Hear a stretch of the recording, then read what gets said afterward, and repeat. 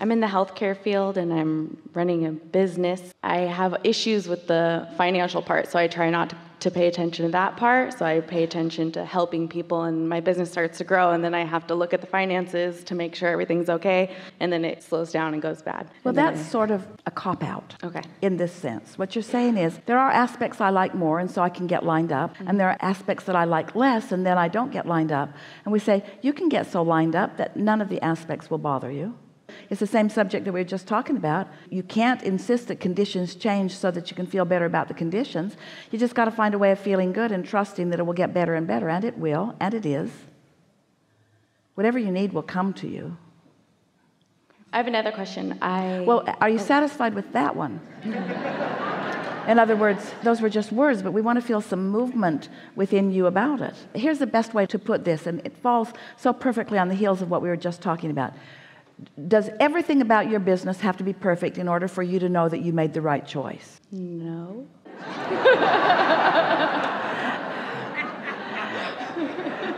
That was the most unconfident answer that we've ever. So we'll just keep asking until you answer with more conviction. Got it. Do you remember feeling strong impulse about this business? Yes. And do you remember that feeling of right track? In other words, do you remember how good you felt about it? Absolutely. And do you remember that that momentum carried you really happily quite far? Yes. So would you say that your envisioning was relatively resistant free, and while you were in that state, things were lining up, lining up, lining up, lining up, lining up? Yes. And didn't you find it quite remarkable how quickly things lined up? Yes. Then you began doing the business, and once you sort of dug into the details of it, was that when you first started noticing some of the aspects that you didn't like quite that much? Yes. And can you now feel that that's when you started sticking the stick in the wheel? In other words, that's when it started feeling not quite so much fun. So the key is, once you're in business, and once you are doing your business, and once you are having your experiences, the key to living happily ever after within it is to try to recreate that optimistic feeling you had when it was all vibrational and not so physical.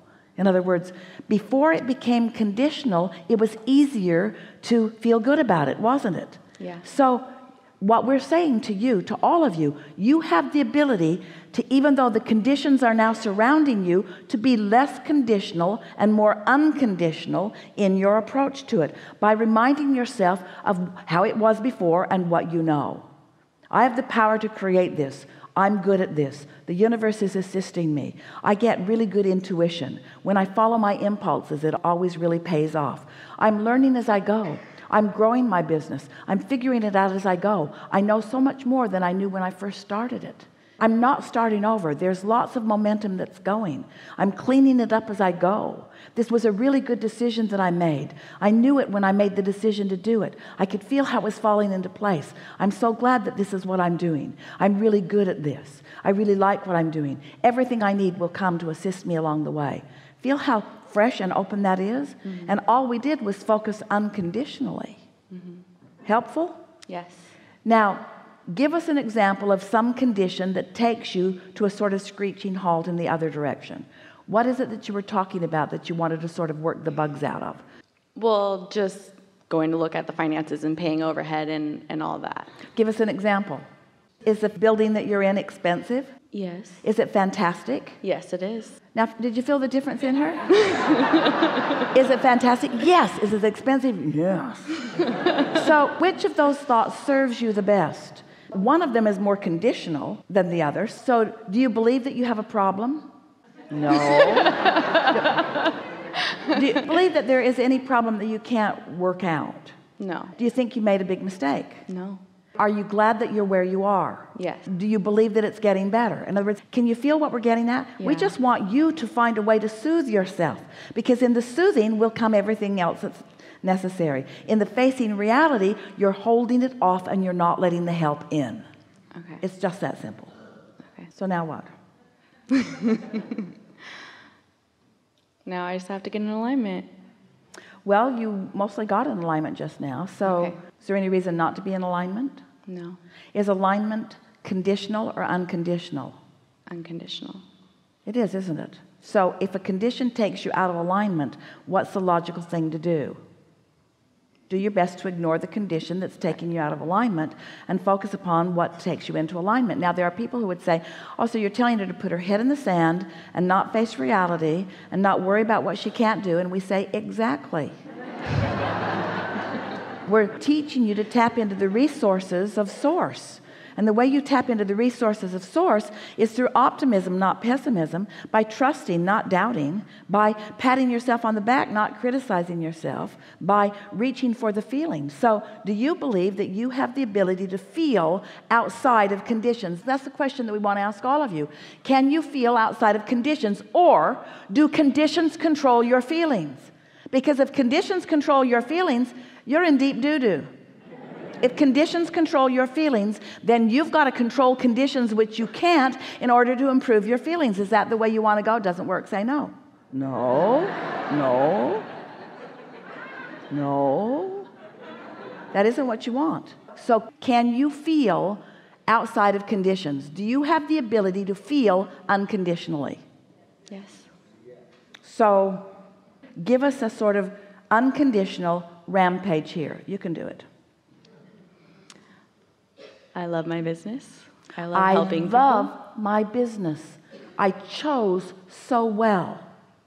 I'm good at what I do. I love my business because I help people. I love my business because I help people. I love my business because I feel good when I'm there, I love my business because it causes me to focus and get in alignment with source energy, because I can't help people unless I do. So at the same time that I'm using the resources to help them, I'm using the same resources to help myself. It's a win-win situation for everybody around. I love my business because it works for them. I love my business because it works for me. I love my business because it adds to the economy. I love my business because it helps people. I love my business because I'm good at it. I love my business because it's in the beginning stages. I love my business because I like watching it expand. I love my business. What else? What else? What else? Because I feel good. But what else? What else? Other than loving your business, what else? What else? I love my building. I love my beautiful building because it's beautiful, because it's useful. Now these are a little bit conditional. Can you give us some unconditional reasons that you love your building? It feels good to be in it. It feels like prosperity. It gives confidence to those who come in. It feels like well-being. It feels like we're on top of our game. It feels like we know what we're doing. It feels like a safe haven. It feels like a place for relief. It feels like a place for soothing. It feels just right. I love this just right building that I have. What else? I love my landlord. I love my landlord who's created this magnificent building. Mm-hmm. Now, are we stretching it too far? I was like, no. Are we getting too conditional? Or can you even make your landlord unconditional? Mm-hmm. I love the dream that someone had. I love the idea that someone had. I love knowing that someone had resources to create such a beautiful place. I love the rendezvous that we made together. I love the inspiration that the universe was using in order to guide me into this. I can feel the just rightness of all of this. I can feel the just rightness of all of this, the unconditional just rightness of this, right place, right timeness. You see what we're getting at? Mm-hmm. You're just restoring yourself to the confidence that is natural to you. Mm-hmm. And then from that, all kinds of things begin to happen, because that's the seed of attracting more of what you're wanting.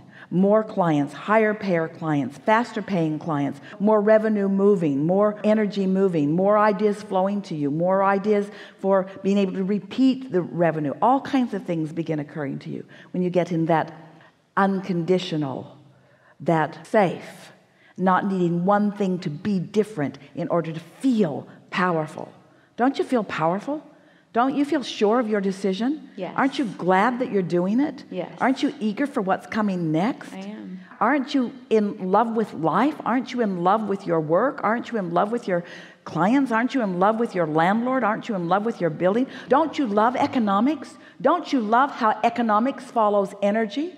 Don't you love how money follows energy? Don't you love being able to point energy in any direction? Don't you love being able to identify? Don't you like the resourcefulness of the universe? Don't you like turning thoughts to money? Yes. That's what we're just doing there. That's how it works. That's how the things you need come. But you got to do this work which makes them come. You can't look where they're not and say, come because I need you. Right. Come because I am you. Come because I match you. Come because this is who I am. Come because we are a vibrational match. Come because this is logical. Come because I'm steady here. Come because this is who I am. Come because success is who I am. Really good. Thank you.